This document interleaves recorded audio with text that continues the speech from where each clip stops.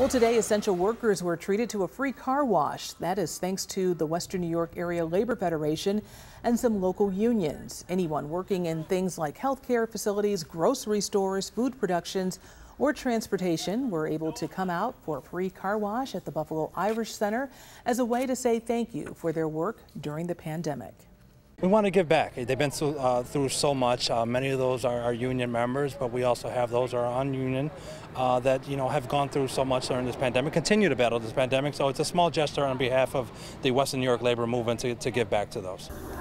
There were also giveaways for essential workers in addition to the free hand washes that were given out today.